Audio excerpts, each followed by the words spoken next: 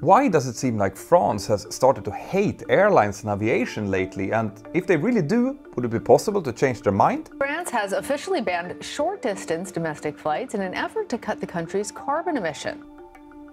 Also, what does any of that have to do with trains in the United States? Stay tuned.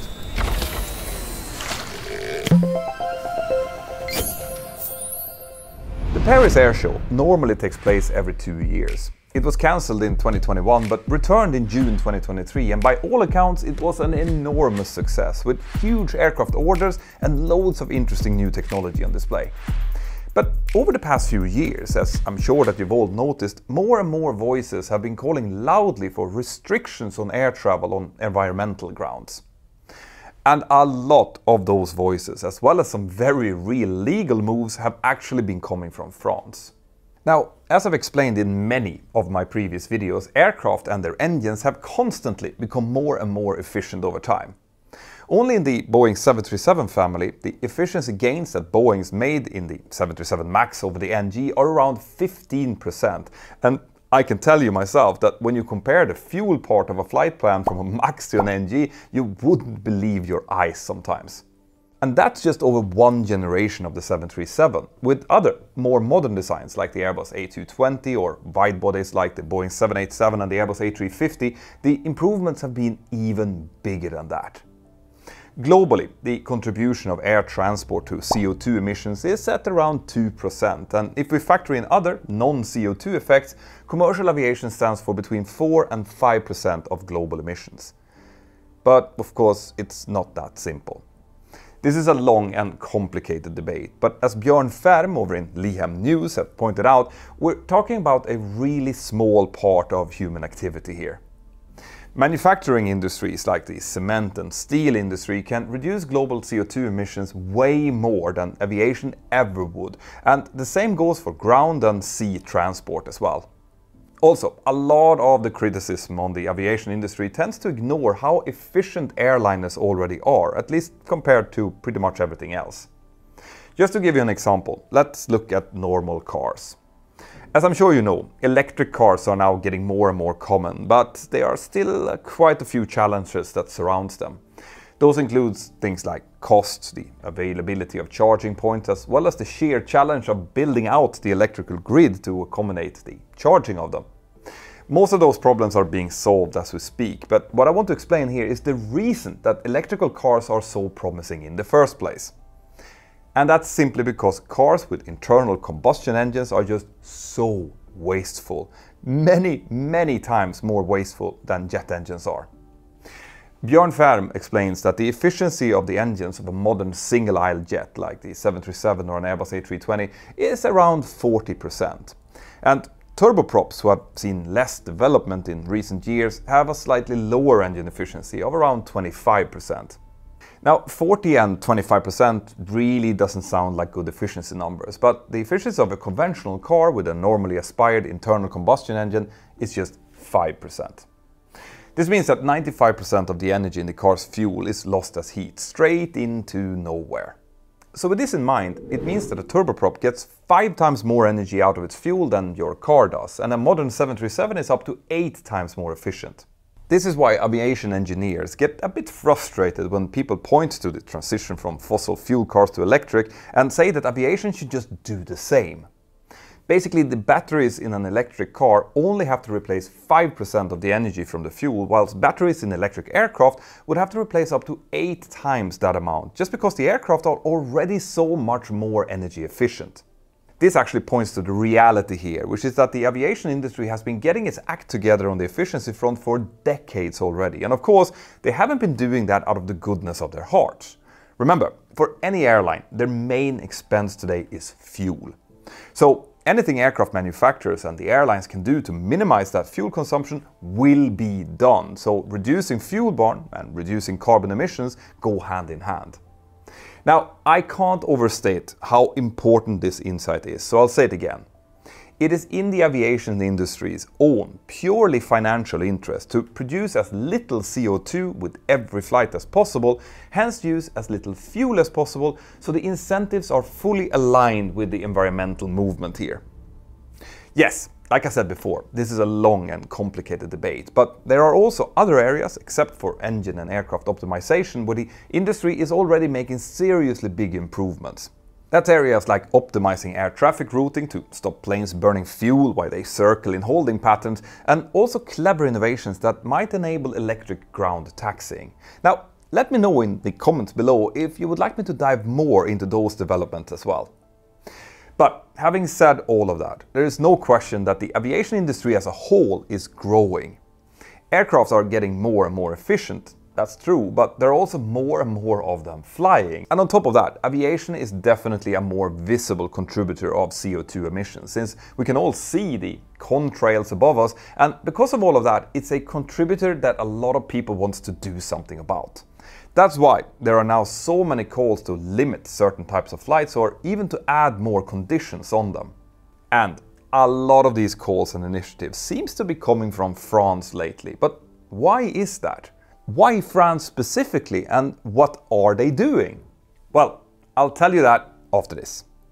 As I'm sure most of you know about me by now, is that I'm always on the hunt for the most efficient ways of teaching, but also learning new things. And when it comes to language learning, one of the most efficient tools that I've found so far is today's sponsor, Speakly, which I've been using myself to sharpen up my Spanish skills. Speakly will be able to significantly improve your language skills through their special technique of focusing on learning through conversational training and words used in everyday situations, making it feel really relevant and useful. The app offers training in languages like English, Spanish, French, Italian, German, Finnish, Russian and Estonian, and it will get you up to usable skills in only a few months, provided you spend a few minutes on the app every day. As they say in Spanish, la práctica hace el maestro, and with Speakly this has never been more true. Now, you can use Speakly both on your smartphone and your computer, giving you tons of flexibility in where you want to practice, and if you're interested in trying it out, you will get a 7-day free trial if you use the link here in the description below, and you will also get an incredible 60% discount of your yearly subscription if you choose to sign up. Muchas gracias Speakly, y ahora seguimos con el video. So exactly what is France up to? Well, earlier this year, the French Parliament approved a bill that would ban short-haul flights if there is a railway route available that can handle the same journey in 2.5 hours or less. Implementing a restriction like this legally was a relatively novel idea, and there was a lot of interest from other parts of Europe when the law passed. France is a part of the European Union, and in case you didn't know, some national laws can actually be challenged in the EU and therefore possibly be overturned. So when France first proposed the introduction of this law to ban flights in favor of railways, a number of airlines obviously challenged it in the European courts. These airlines felt that the French government was effectively sponsoring the country's railway companies with this move and were letting them pay the bill. But interestingly here, the European courts actually sided with France, since they felt that the arguments on environmental grounds actually made sense to them. And also, there were already moves in France and other places in Europe to increase competition on the railways, which theoretically took away some of the arguments about favoring individual rail companies. All these moves back and forth in the court started already in 2020. A first bill was voted favorably in 2021, and when the green light from the European courts removed the last possible hurdle, late in 2022, the ban on short flights could finally go ahead, and it became official law last May. But by the time this initiative became an actual law, it had lost a lot of its original teeth, and now basically no one really likes it, and here's why. The airlines obviously doesn't like it, because it sets a precedent that other countries in Europe and elsewhere could eventually follow, at least in some form. But environmentalists also don't like it, because the ban didn't actually change anything. Initially, those calling for the law wanted flights banned if the trains could make the same trip in 6 hours, but that threshold was later brought down to 4 and then to 3 hours, which looked like it might stick for a while. Even 3 hours would have been enough to cover some very popular routes between French cities like Paris and Marseille, which is situated in the south of France, but with the current 2.5 hour limitation, even those trips are not affected. The law also have quite a few other limitations, which effectively works as exceptions. One important condition of the flight ban is that after getting to a given destination by train in 2.5 hours, people should then be able to spend 8 hours there before catching another train to get back to their city of origin. And if that's not possible, well then flights are allowed. That rule seems to be targeting people who are currently commuting to work by air, but there are also other exceptions, like one specifically for flights going to and from Charles de Gaulle Airport, which means that it will remain a key domestic hub. And of course, the law also doesn't apply to international flights.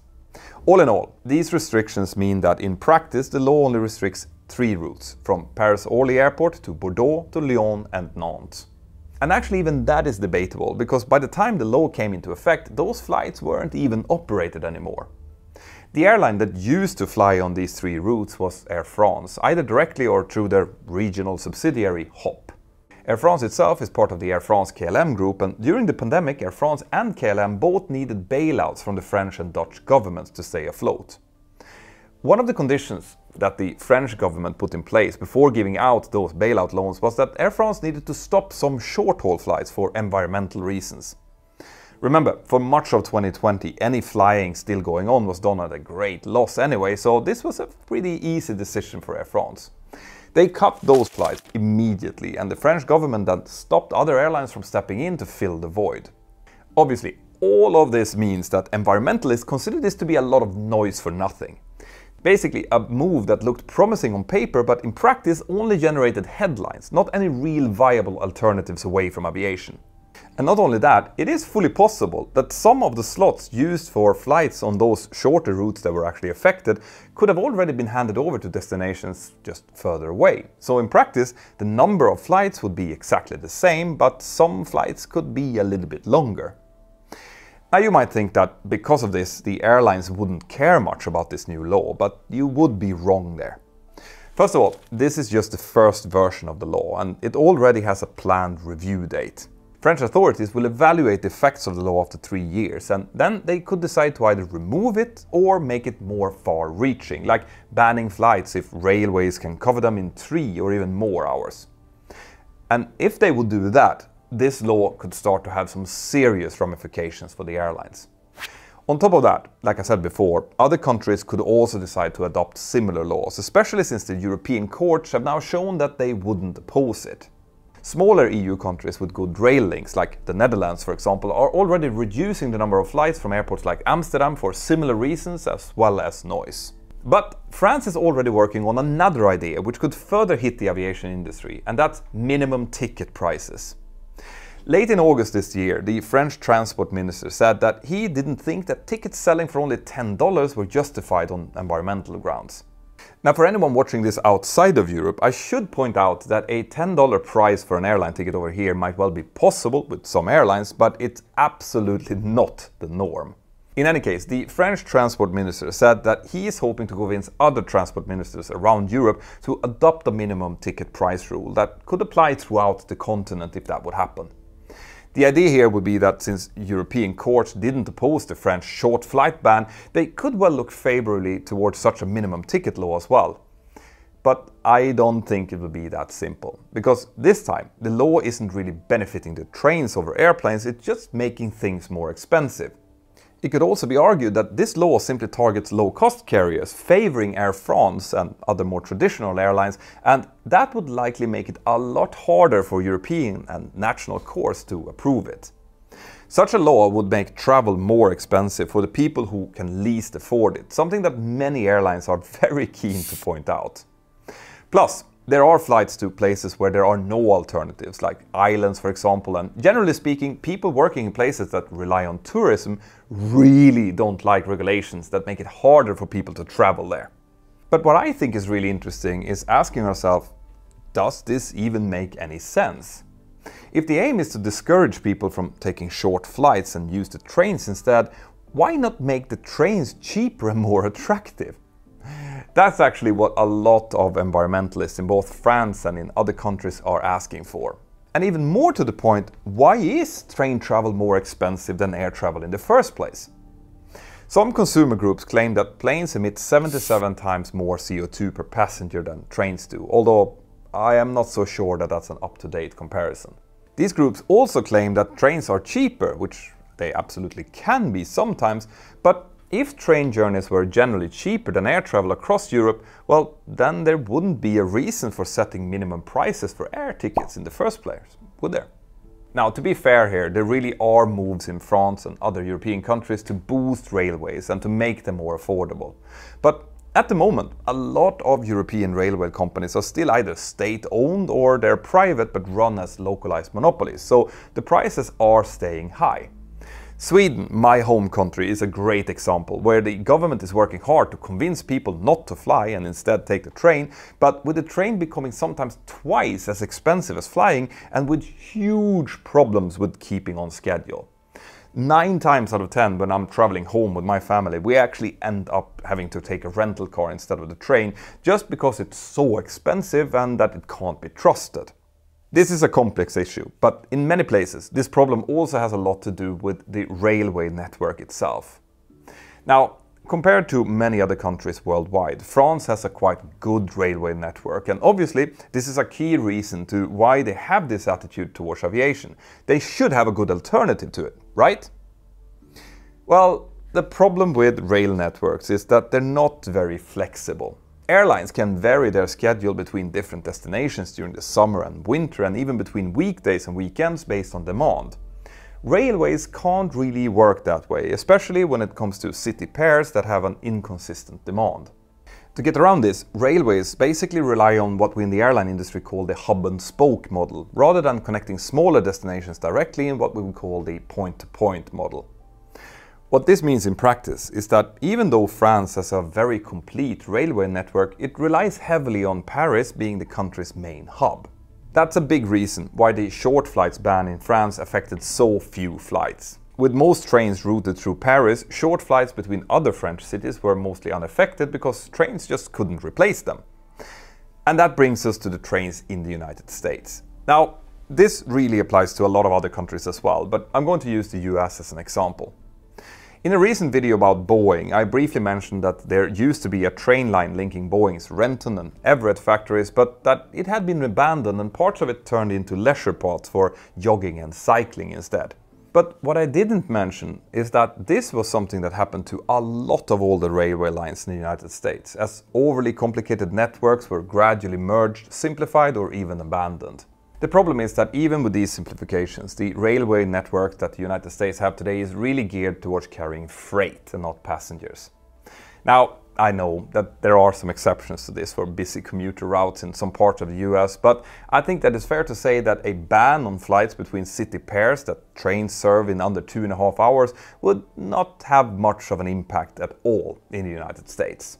So, just to recap. In France, even though the rail network is quite good, the authorities feel compelled to ban flights to help boost rail, and they're even considering minimum prices for flights, although it's debatable whether those minimum prices have to do with trains or if they're actually there to target low-cost airlines. But even if France's initiatives are successful, implementing the same ideas in the United States would be even harder, since a combination of missing high-speed rail or simply different priorities might make these moves completely ineffective. So, is there an alternative? Well, maybe, and this is where I'm going to come back to that idea of aircraft running on alternative energy sources. Now, before you start screaming at your TV or throw away your phone, yes, I know that I've spent the first 5-6 minutes of this video explaining how electric airplanes can't have the same impact for aviation that electric cars have had on the roads. That's because the energy density in the batteries for electric aircraft today is only good enough for small, 2-seat trainers making relatively short flights.